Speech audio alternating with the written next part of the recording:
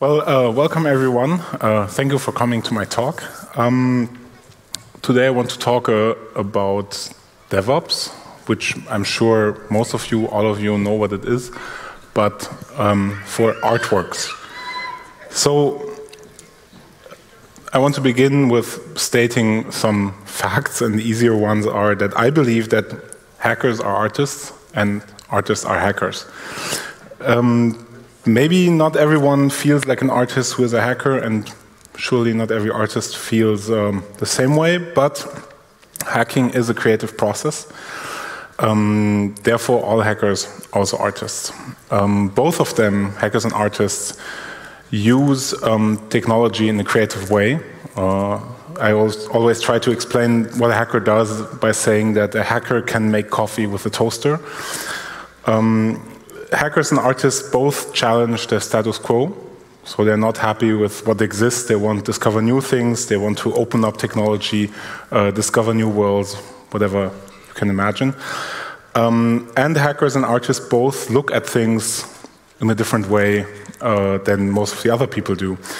So some people see just a broken website, other people see their next Congress talk and some exploits that they can find.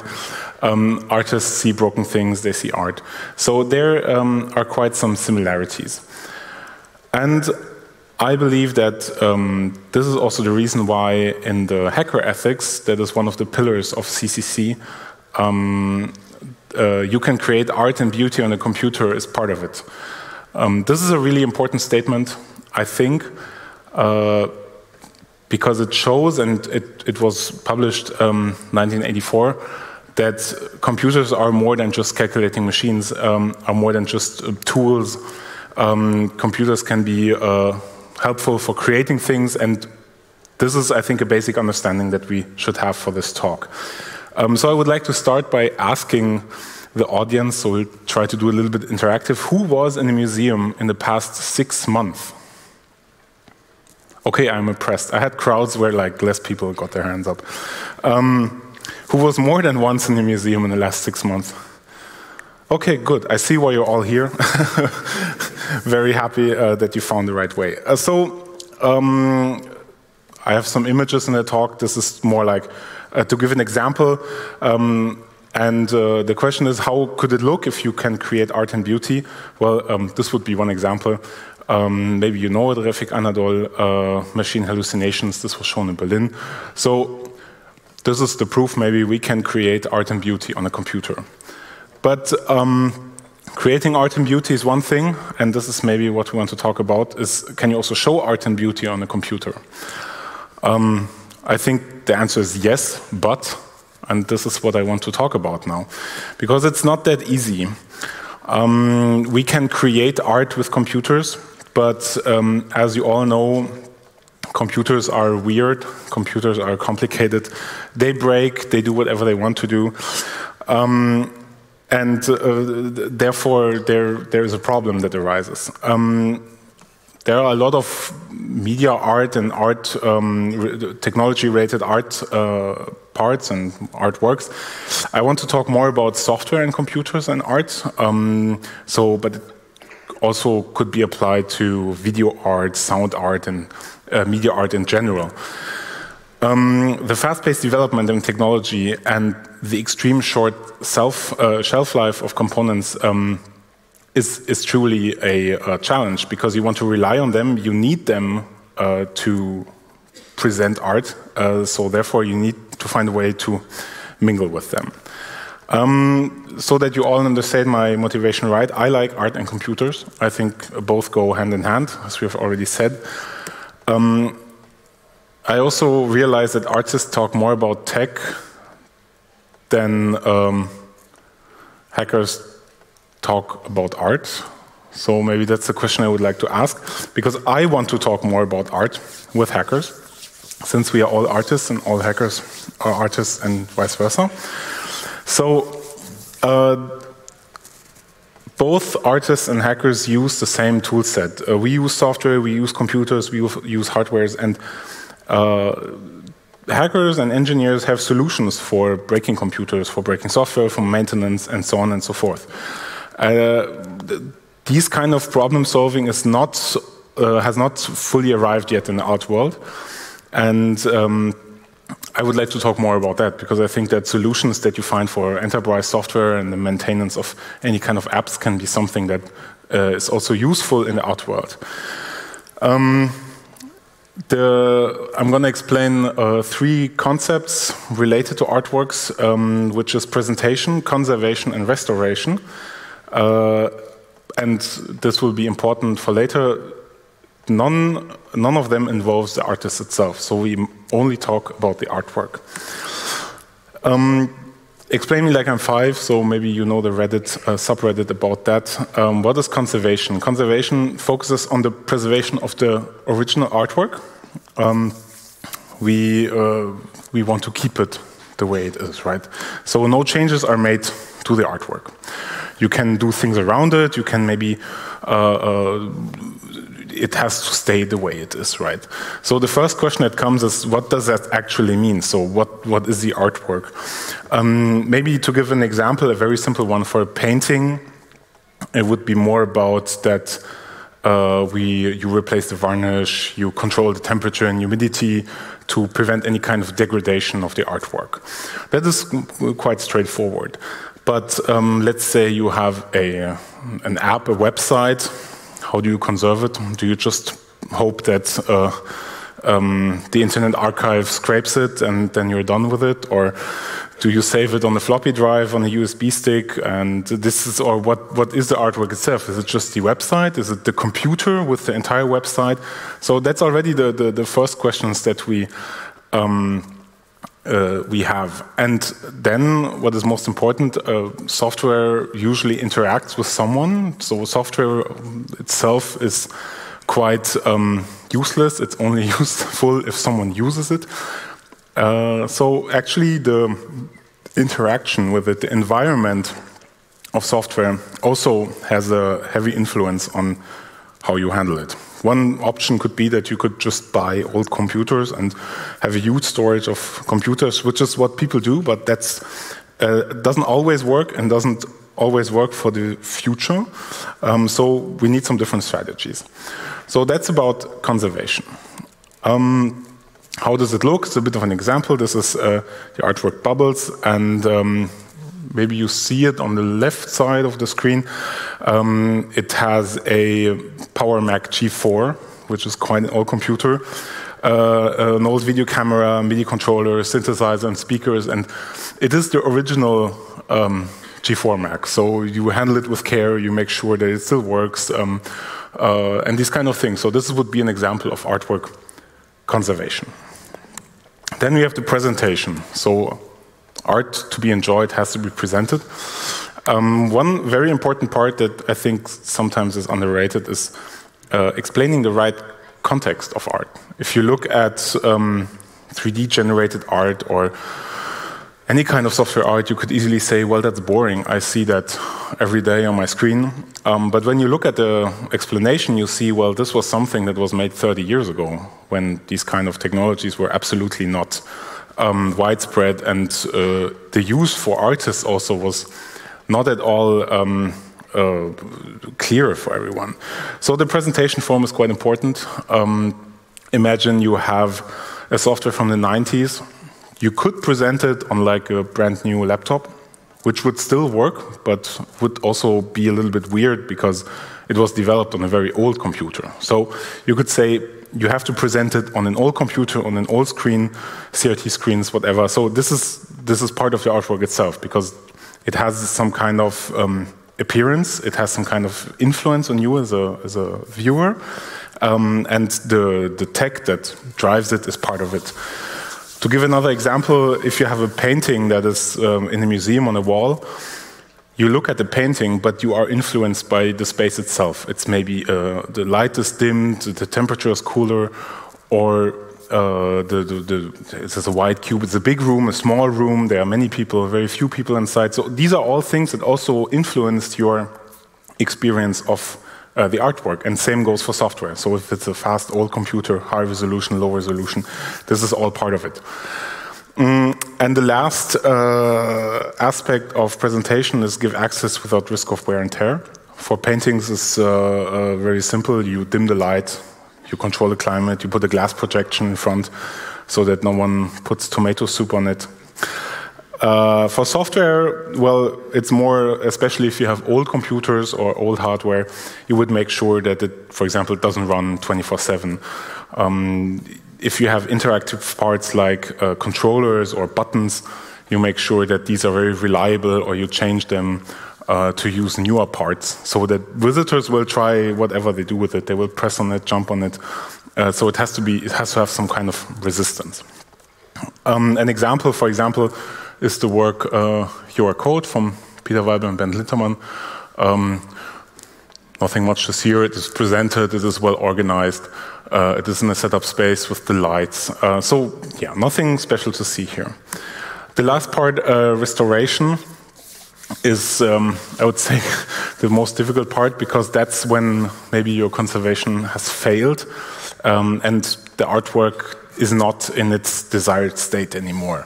For example, a screen is broken and you cannot replace it, or the software is unavailable, you don't have the source code anymore, the compiled source code doesn't work, you cannot use it anymore. So then the strategy is to get as close as possible to the initial appearance of function, either by reproduction. So for example, you could replace the screen, you could replace something else, a button or a computer, or in the worst case, reinterpretation, where you take the idea, the initial intent of the artist, and you build a new artwork from scratch that looks and feels very similar to the old one, but technically is not the same as the old one.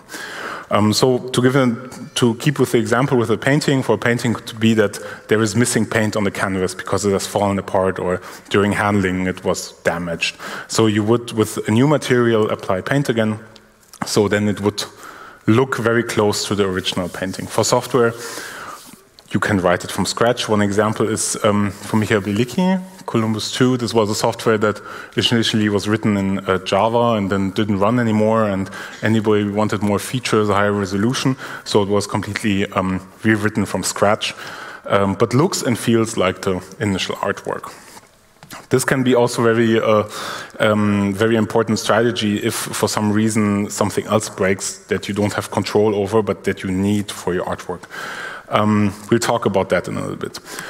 So we talked about restoration, conservation, and presentation. And now I want to put these a little bit in relationship to what it means if you create art on a computer.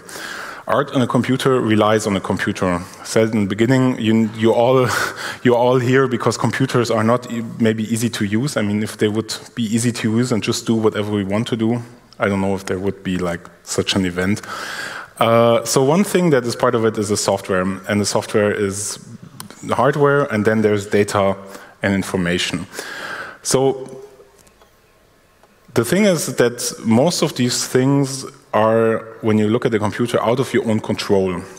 Software, you have to buy it. Software can get deprecated. It can require hardware licenses and so on and so forth. Hardware can break down, and in the worst case, it goes out of production and cannot be bought anymore. But I think these 2 points are quite obvious. I mean, who doesn't know the issue with you have, I don't know, old videos and you don't find the right software, or edited project files and the software doesn't exist anymore, your old laptop is broken and you've lost access to it.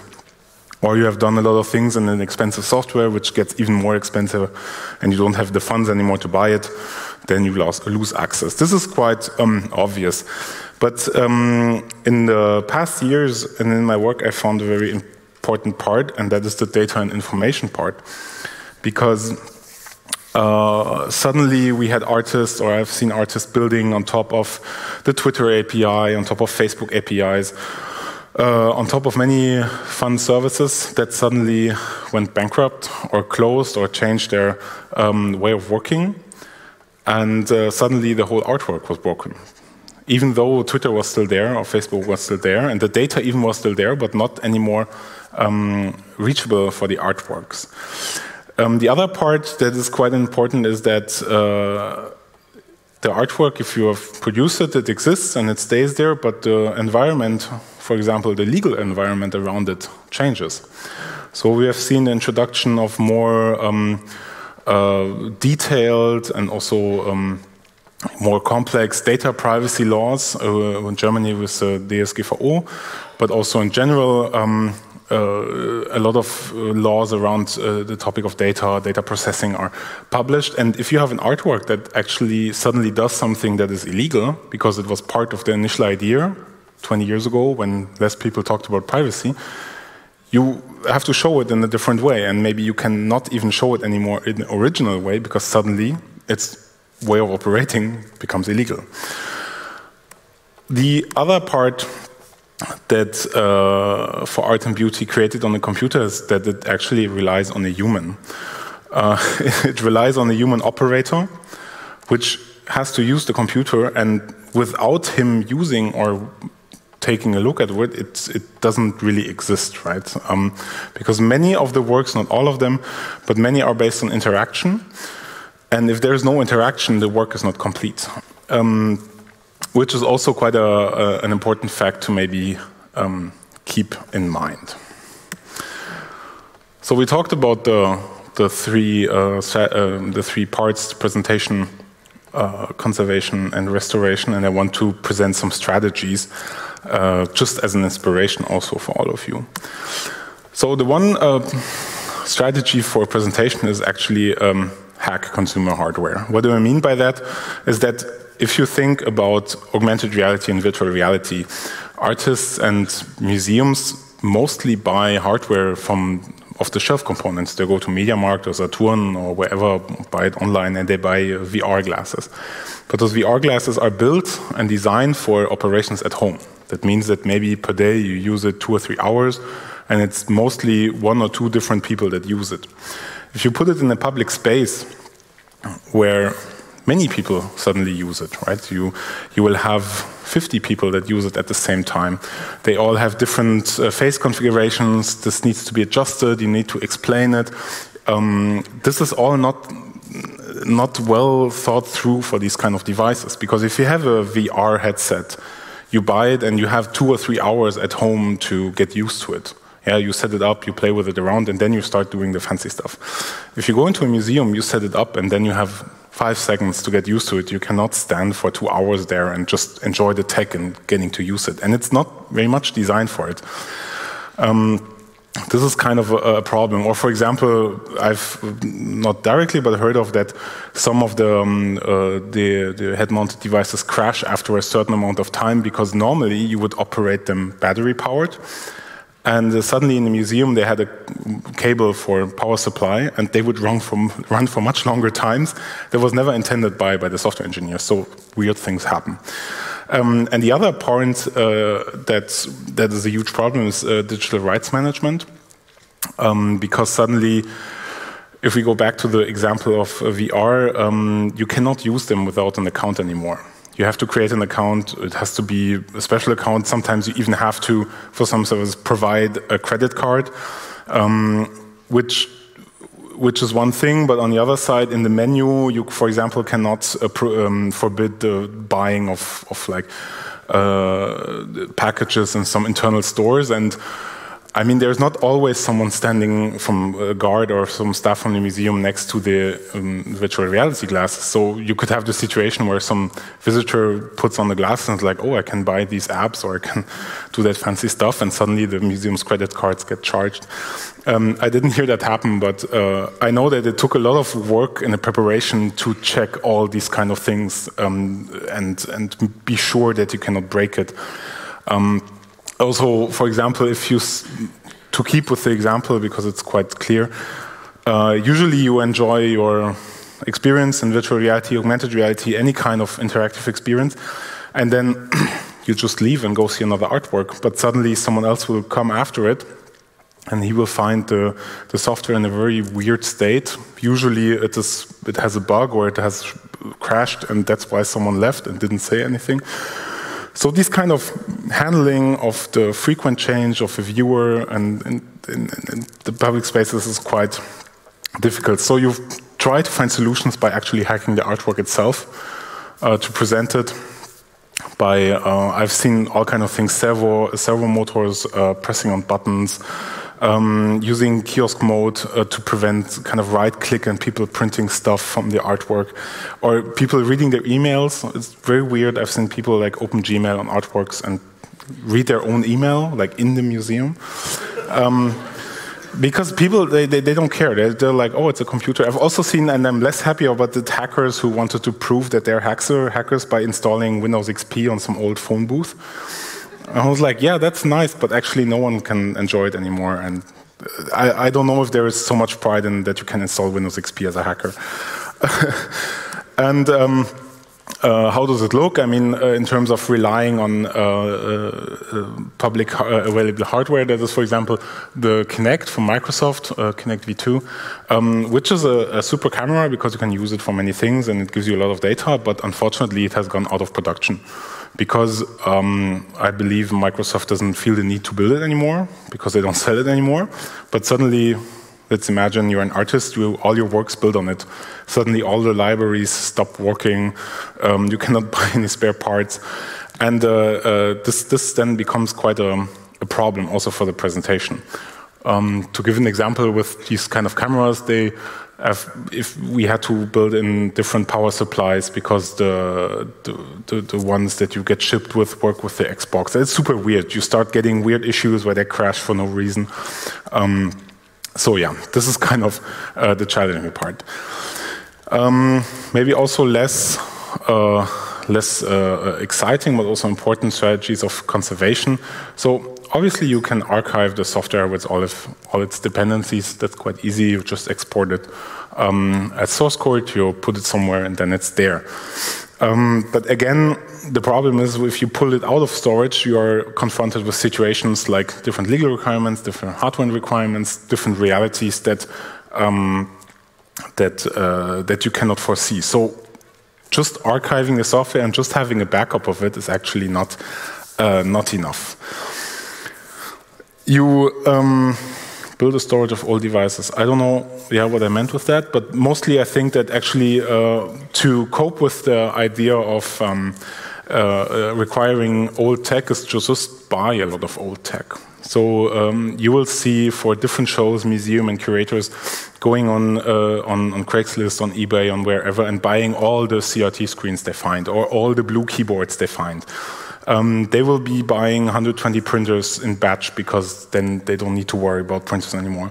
So very weird things happen, but obviously you also need to train staff to maintain those devices, or start the production of new old devices, which is something that can be very interesting. If, for example, you say we have artworks that use a needle printer, and well, I can build one, and then suddenly you start selling needle printers to artists that want to use the old tech. So kind of fun things happen there.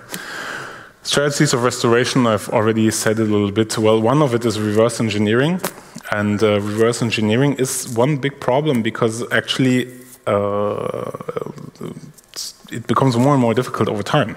Software gets more complex, devices get more complex, everything is a black box, APIs are black boxes, and you can actually, you can maybe restore the core artwork, but everything else around it is super weird, and you have no idea how it works, and therefore you cannot restore it. You can also rewrite and rebuild it from scratch, which I think is sometimes it feels like the easy way, but it also feels like letting go of something because you say, well, the old thing dies and I want to do the new one. Obviously, you can start emulating hardware. So a lot of simulators of old Apple machines or old computers to run, I don't know, Windows 95 or Mac OS 9 on it. So you get the software running. That is one strategy. Or obviously build mock-up interfaces. So if some API is gone, you just build a web service that delivers the kind of same data. Okay. Well, there is actually, you all know it, and it's in the title of the talk, there's something that is called DevOps that, in my opinion, is something that you can use to challenge all these kind of problems, right? If your hardware changes, if the software changes, if the requirement changes, you go into this kind of loop and you look at everything and and everything is happy, everyone is happy, and there is no drama. But usually that only works because all this kind of process is done by one team, hopefully in one location on one product, and everybody understands all the part of the steps. If we take that and look at it from the artwork part, and I got a very good suggestion that this would be the art ops life cycle. I put life cycle in quotes because you will see what I mean. Is obviously you start by a plan, which would be your idea. Then you write the software and you build it. Congratulations, you're an artist. And what an artist does is actually he does an artwork, which can be released then. So now we have already the first step. The artist has an idea, codes it, builds it, releases it. And that's when it gets more interesting. So you want to deploy and operate it, and obviously monitor and test it. What does monitor and test mean for an artwork? I don't know, monitor probably that visitors will complain that it's broken, and test is just you sit next to it and watch how people react. But that's already when it becomes a bit undefined. The part deploy and operate is something that is done by the museum mostly. Monitor and testing, it depends. Some do it, others don't do it. There is no clear rule for that. And then you could say, well, perfect. If like the museum has an issue, it monitors, tests it, and then we can plan and build and release again. The problem is that's not how it works. Usually you will have very weird loops. So the museums try to operate the artwork because it's not their artwork, so they cannot like start making changes to it. So they have to do maintenance, but they cannot influence the artwork. So they will try to change everything around it. Sometimes museums give feedbacks to artists. I don't know if all of them do. Maybe you have artists that work in the museum because they're guest artists or resident artists, these kind of things. But that's not also the rule. Then you also have the conservation part, which is also mainly deploy, operate, monitor, and test, because you would take it out of your storage, look if it still works, check if it's broken, and if yeah, then you fix it, but you don't change it anymore. And the problem with this is that actually most of the time, on the right side of the graph, it moves very fast in many loops. If something breaks in the museum, staff will come and fix it, switch it off, switch it on, read the documentation. But the bigger problem is that actually rarely you move backwards to the artwork, because the artwork is something that is there and that exists. Yeah? So these are the thoughts and issues about that, is that you surely know the term, is that, sorry. Artworks often are seen as immutable objects. Right? This is something the artist has produced. It has this creative process. Ta-da, artwork's there, and then others look at it. But you don't change it anymore, because the artist has done it with a certain intent, and that's part of this artwork. It's a finished part of it, right? Then you have the exhibition, which is an immutable collection of immutable objects, because you have a curator which designs the exhibition. He selects the work, he carefully puts them in a certain arrangement, he writes descriptions, there's a topic, there is a you go through the exhibition and there's a story and these kind of things. And if you would change the function of an artwork, it will probably also break with the curated exhibition. So that's a problem, and that's a bit of a conflict with the expectation of reliable operation and deployment. Because in some artists do a lot of testing and their works work pretty well and reliably, and then you have zero issues, but that's not all of them. Especially when you take artworks, you put them into different museums, and suddenly the environments are completely different. You will have slow internet, fast internet. Sometimes the computer will be in some box with no ventilation, or it will be placed 20 meters away from the screen, but HDMI can only cope with 15 meters. So you get like these kind of weird issues that nobody has ever planned for. And then the moment you want to set it up, you cannot change it anymore. And so a lot of problem solving goes into attempting to control the environment. I've seen people trying to buy more expensive HDMI cables, because maybe then 20 meters works, or sometimes it does, sometimes it doesn't. or you buy different data SIMs because it's faster than the network connectivity of the museum. All of this are near impossible attempts to control something that's actually not in your scope of what you could control. The other issues come to the artwork itself is that, as said, artists are also hackers, and the problem is that they will buy hardware and be like, oh, that's fun, I can hack it and make an artwork out of it, which means that you actually need to maintain hacks and hack even more hacks to maintain the hacks that have been hacked previously. So yeah, there is no manual for it. If you are lucky, the artist wrote a manual on how he hacked the stuff, so you can continue hacking it. But mostly you don't know. Stuff is more and more complex and more and more interconnected, and this also becomes a problem because suddenly you have unforeseen consequences. So just to give an example, we had a work that was there was a web-based artwork which was super nice, and you could interact with it and with other people and so on and so forth. And suddenly, while checking it before showing it, we found out that obviously for the multiplayer, because it interacts with other people, it uses a service based in the US, because someone has included it in some sub-Unity package and building it. The artist was not aware that the work was actually transmitting personal data to servers abroad. And suddenly we had to slash the whole thing and tell him, like, by the way, you need to fix this, because we cannot show it. And the artist was like, yeah, but I'm just an artist. I have no idea how to fix it. And there's a little sadness because you have prepared something and you're super happy to show it, and suddenly there's like some guy who comes and is like, no, it's not data privacy compliant. Go fix it. So there's a lot of friction there. And that is also because you use tech that you you don't understand the other issues. For example, we had artists using USB camera, which had USB-C, but for some reason his software only used the USB 2 mode.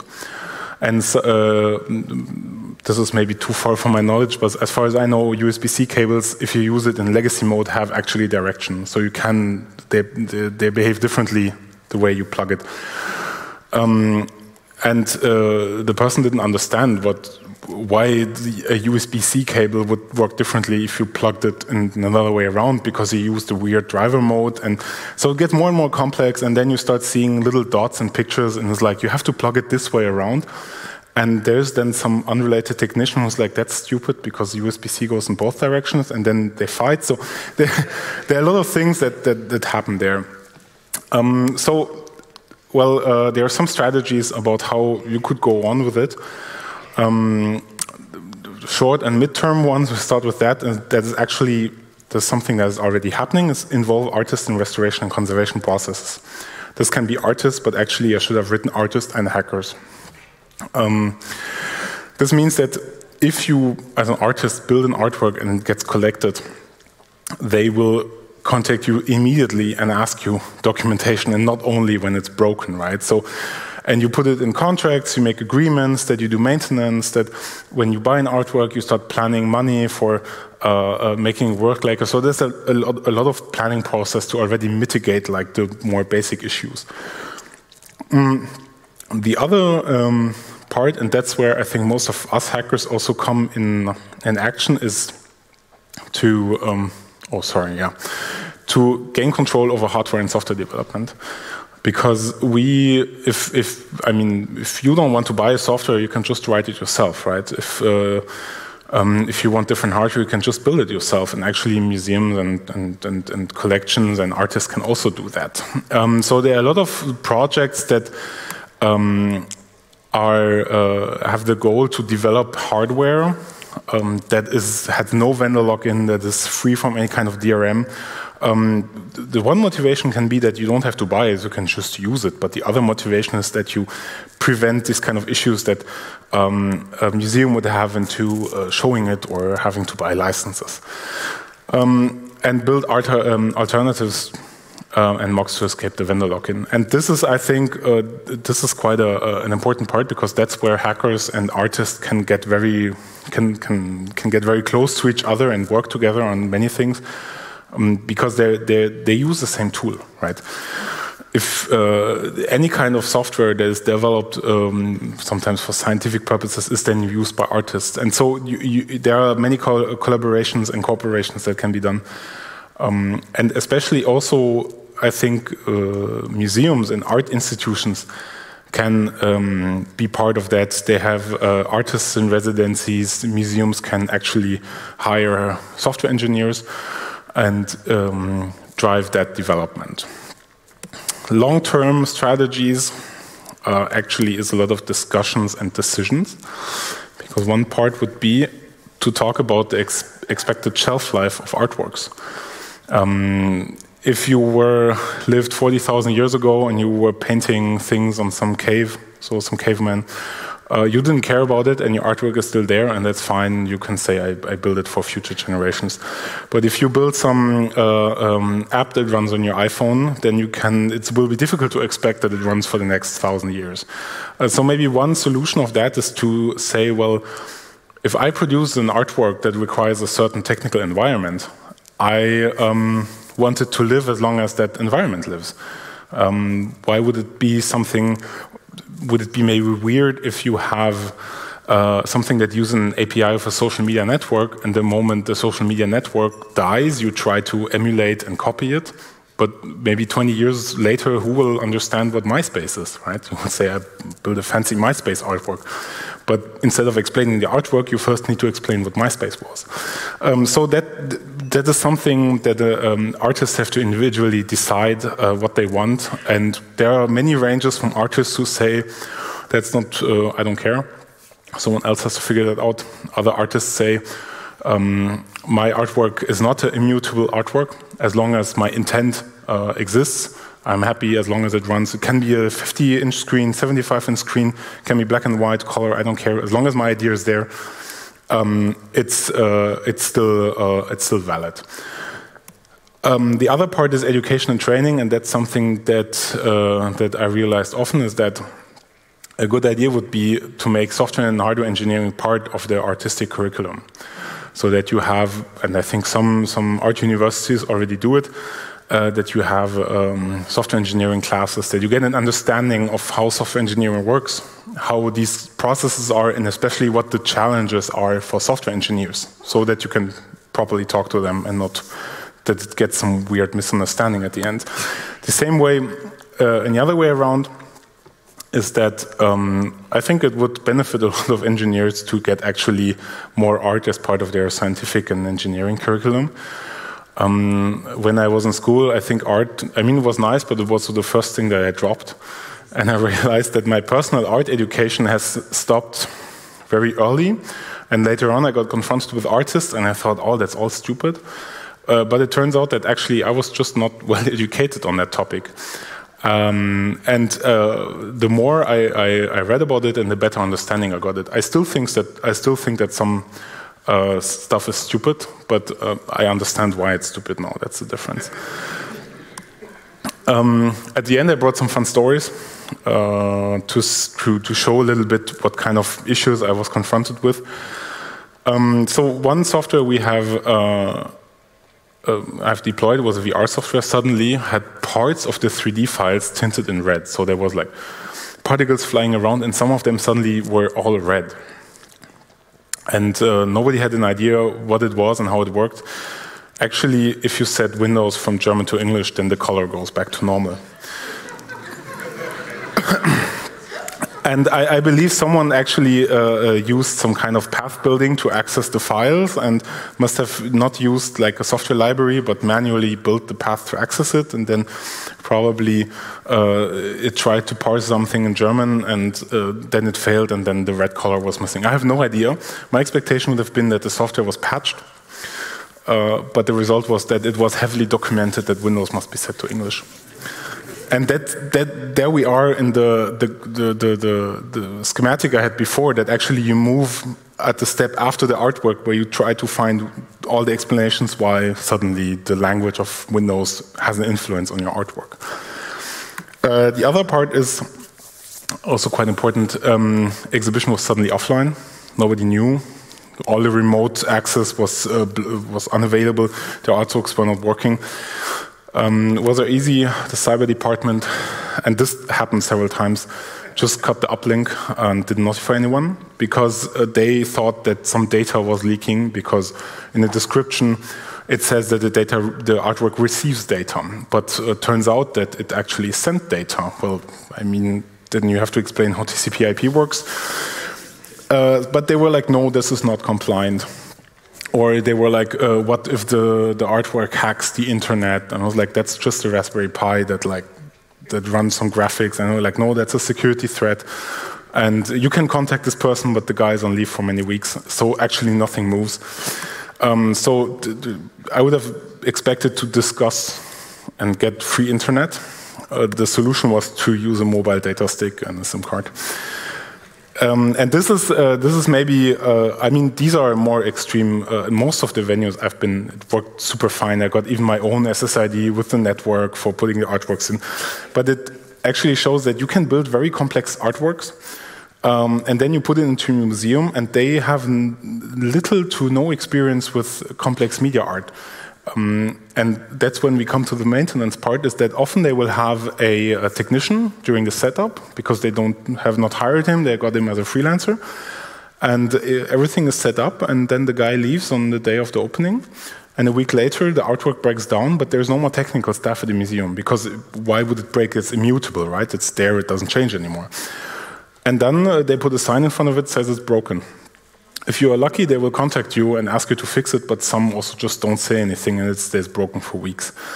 Which, I'm not blaming anyone, it's just a different understanding about how tech works and these kind of things. And the last story, I don't want to be tracked, I think that's the personal best one, is there was an artwork that collects data from Wi-Fi access active scanning. I don't know if all of you are aware of it, but your iPhone or whatever smartphone you use broadcasts the SSIDs it knows, so it doesn't have to look for all of them. It says, I know that I know the network 37C3, and then the access point replies, yes, I'm here, you can connect. If you're a hacker or artist, you can be like, oh yeah, I can actually extract the SSIDs that someone sends out and map them on a map, and then find out where this person was. You obviously do not store the Mac because you don't care about any kind of archive it is, but suddenly you have a device where you stand in front of it, and you open your phone, and on the screen, shortly afterwards, you see a map of all the locations you have visited. And it looks pretty scared, and actually it's nothing, I believe it's not illegal, because it's all information that you have voluntarily shared. And this was shown in a high security location frequented by lawyers. And then the discussion started, this can't be legal. And so you explain them, and they're like, no, but why? How does it know where it went? And you explain even more, and you write reports, and then the solution is that at some point they get a brain meltdown, and they decide to put up a sign that you just shut off your Wi-Fi. And then the problem is solved. But that comes back to what I said before, is the presentation is very important, because you start explaining, you have to explain tech, you have to explain how it works. If you use some or many artworks already use AI or machine learning, computer vision to detect the age of the visitor standing in front of it.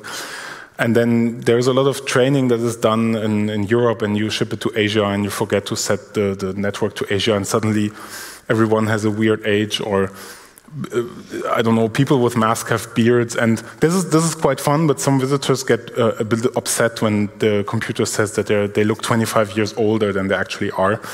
So and they don't understand where this comes from. Yeah, they think it's the truth because the machine says it. So there's a lot of explanation that needs to be done, and that I think often is underrated, because if you want people to enjoy your work and not get angry at it, then you have to properly explain it. I'll finish with an outlook. More feedback loops are necessary. I think this is quite important. Include the different teams, include all the persons who are involved in this process, artists, curators, conservators, restaurators, and also visitors, because they're, I don't want to say they're the testing part of your artwork, but they actually are part of it because they interact with it. And there has to be a better understanding for each other's professions between art and tech. I'm a bit sick of hearing artists be like, oh, all these nerds, they do fancy stuff, they're all magic.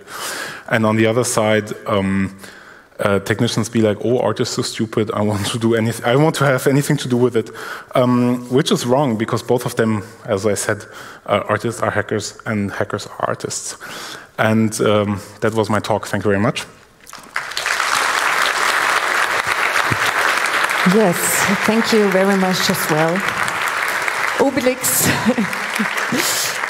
in a truly artistic fashion, he hacked my introduction to his talk. But we now have a time, 50 minutes to be precise, for questions, and I already see someone standing. Let's start with mic 1, I believe. Hey. Hey? Yes, I hear you. Okay, good. What about using some of the qualities that digital artworks and software has when coming to conservation and restoration, rather than treating them like normal artworks? So, for example, recently I rented an audiobook from my from my library, and they only have a certain amount of that audiobook, but in reality you can have infinite amount of audiobook or infinite amount of Picasso or Rembrandt or whatever. How do you feel about that? Can you repeat the first part again? How do you feel about treating artwork that is based on software more like software and less than like art?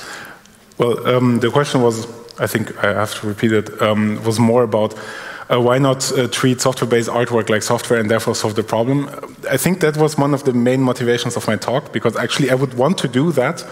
And I believe that for many issues that artists or entities in the art world have, there is a solution if you just treat it as software. But for that you have to also acknowledge that it's not magic. Because if you think it's magic and it's complicated and software is something that hackers do, then you get stuck with this kind of things. And it's kind of new, and the development is very fast, and I think difficult to grasp for someone who is not a hacker and is not used to this kind of fast-paced development. Because I think all of us are quite used to the fact that at some point software breaks down. But if you, let's say you're an artist and you invest in technology and let's say you pay a lot of money or you do a lot of education on some special tech, and 2 years later it goes out of service, then you'll be like, no, I want to keep that because you had a huge personal investment. And the more this understanding happens, the more you can actually do this kind of problem solving. So I think this is the way to go, because if it's software, then you solve it like you solve software problems. Okay, thank you. We have a question on mic 2, please. Yes, thank you for the talk. So you mentioned the artwork by Peter Weber where you used the Kinect sensor, right? I guess the sensor has been used for a lot of artworks around the globe. And I wonder if there are any institutions around the globe that somehow, start to collect and store this kind of hardware, which, might be getting used in 20, 30 years or so.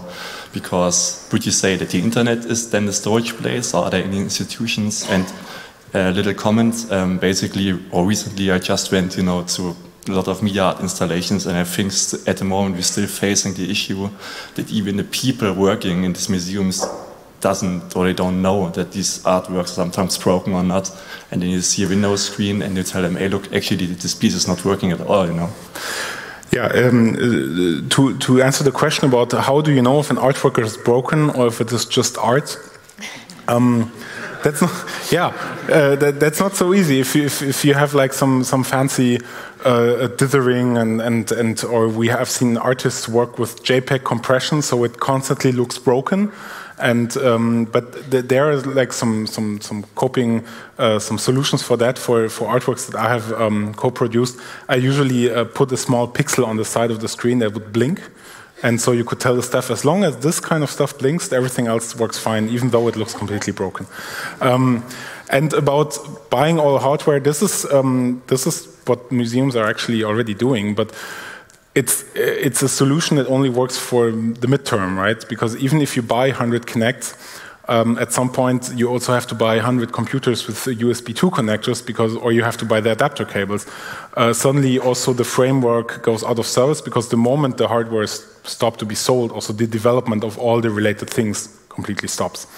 And you can just buy 100 Kinects, but then maybe they become unusable 5 years later because, I don't know, it has to run Debian 6, but some other package has to run something else, and then you have to ask someone to adapt the driver, and then, you know, it becomes this kind of dependency hell. So it works for short term and for a certain presentation, but there's no solution to that. So you just have to hope that it works as long enough, and then try to build with others. So I think the Kinect is a very interesting case because it works as a depth sensor, so it has this depth sensor cam with the time of flight sensor, and this is something that is, maybe if someone has more information can say, is built less and less because this kind of depth information can be extracted visually by computer vision now. So why would you build a complicated time of flight camera if you can just take a trained network and actually analyze the camera? But the artists are using different kind of data. They need this kind of raw data, so they are less about the actual function and more about the raw data, and that's where also you need to find a solution to make your artwork work if you don't have access to the raw data, independent of what kind of camera you buy, because the whole technology goes out of production. Okay, thanks. Again, Mike 1, please. Hi, thank you for that. A lot of that was incredibly relatable. And like, it's especially this part about the fact that like normal software development paradigms often kind of like break down in artistic creative contexts, and that's often got me wondering, and the people who do work in this space tend to be kind of hackers or people who just have learned exhaustively through experience, and it's often made me wonder, like, what would a professionalization of creative coders or creative technologists look like, and how could people better share information somehow or share knowledge? Well, one good way that I found is actually to have someone in-house working on it. Because if you are an institution or an entity or an artist, and each time you need tech advice, you rent it in terms of hiring a freelancer, you just get help, but you don't get knowledge. And the institutions that I visited, the ones were pretty far advanced were those who had artists in residence, hackers in residence, who hosted hackathons, other kind of hacking events, and just were part of the community, right? Because otherwise, if you're not part of it, you're just ordering stuff. And if you just order stuff, you can only buy stuff that's being sold, and so you have to be part of the ecosystem. And I don't know how it will look if you professionalize it. And I mean, you could ask the same question about open source software development. I mean, it just runs because everyone is part of it. And the museum just has to also be part of it, or the artist. And then I think this solves 9 out of 10 problems. And then we can, then something else will come. But most of those just get solved by participation. Okay, thank you. On mic 2, the next question. Hi. I'm too small. Let me think. First of all, you're very welcome in the Netherlands because I'm working in the cultural institution working on new media, so please come with yes. us. My question would be, like, when we work on digital bond collection and complex collection, I think you very much highlighted the fact that we have a shift from simple works to extremely complex digital works. And one of the issues that we are facing is obviously the proprietary software. And I wonder, how do you address this in terms of preservation? Because obviously when it's open source, then you can reopen it and then you can preserve it better. But at this moment, we have so many people that are working on works which are based on proprietary software. We don't even know if the society are going to be, the companies are going to be there in 30 years. So how do you approach this? I think it's important to educate also about the possibilities that such a commercial software offer, because often they allow exporting in different formats. Let's say you can export it as a PDF or as VG, or you can export raw files from it. So maybe you lose the ability of editing it the moment the software breaks down, but not necessarily you lose in terms of quality. So this is something you have to think, I think, from the beginning. That is my personal strategy of, if I use a software that has a vendor lock-in, that has to be bought, that has to be licensed, I try to be aware of what what does it mean for my final artwork, right? If I completely base it on some old software that is then out of service, then I'm not surprised anymore, and I can also communicate it to technicians. If someone would collect my artwork, I can go to the archive and say, by the way, there is an issue here, please have a look on it, maybe you have the idea. I think communicating this kind of things is quite important, because as you say, the artworks get more and more complex, you have no idea what kind of module is there. Worst case, the artist has commissioned some software engineer to do it, who has asked his friend who did something, and at the end you have a finished product, but you don't know where it came from. So this kind of understanding, where does it came from? Can I export it? Can I maybe use an alternative? So some maybe artists will say, oh, I always use the software, it's super fancy and I'm totally used to it. And you can say, well, maybe do you want to use this alternative? You can get the same result, but for us it would be very helpful. So take a look at this and maybe change your artwork for the sake of having easier conservation. I think this is the discussion that you need to have, and this is where the whole life cycle then goes back, that maybe an artist should also work in the conservation department so that they understand at some point what it means to cope with those challenges. Okay, thanks. We only have 5 minutes left, so I would like to ask to keep your questions a bit shorter. Please, on mic two. One. Hey, thank you very much for the talk. I was wondering, so you're on the one hand have like hackers and artists, and I think from what I understood, it's a lot about let's meet, and I wonder where should we meet. So how can I get in touch? How can I get involved? And this is coming from, I feel more like a visitor to both the hacker community as well as the art community. So. Well, this can work through events. This depends a lot on the institution and the way they function, because you have from art institutions, and you have everything from private entities to governmental huge companies, and this works very differently in all cases. But in my experience, the best way is through events, through common understanding, through artists going to hackerspaces going to artistic spaces, meeting at, I would say, at the same eye level. So if you would have a hackerspace and a museum, I think the most important would be that you say the museum staff should go to the hackerspace and the other way around. So that you don't have this kind of sometimes weird situation where it feels like hackers are rendering some service for someone else who just consumes it. And I think the open source in the community is an ecosystem where you have to equally contribute to get something out of it. But as an individual, it can be easier to contribute than if you are an institution. And this needs a lot of education, and saying also that contributing to a community from an institution can mean very small steps. Doesn't have to be the big ones. Can be from hosting a roundtable, hosting a community meetup. This is where it usually starts. So start with the small things, and then it will evolve. Thank you. Yeah, okay, I think we have time for one more question. Yeah, okay, so Mike too, please. Thank you. There seems to be a big shift, at least I assume, for a museum, between buying a painting and showing it and hosting some work of complex digital art, because it seems to be harder to estimate the cost of keeping the artwork running, so to say. And I was wondering, did it ever happen that a museum or for an exhibition they decided not to show some work because it was too expensive, the estimation for running it was too expensive, or it was too complex? Or that happens all the time. Okay. On a daily basis. To give a good example about the maintenance part, I've seen artworks where you would have small robots running around, and but suddenly, and it was everything planned, it was set up, and then the maintenance crew realized that actually they have to change the batteries every 3 hours for an exhibition that runs for 9 months.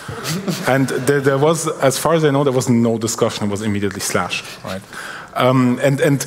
It was sad, because also this is something that you maybe don't realize if you build the artwork in your artwork space, and for you it's fine to change the battery every 2 hours. For staff that needs to take care of hundreds of artworks, it's not. And I must confess that I made that experience as artist myself, where I developed things, and I was like, that's no problem, like I can just do it, it's like fine.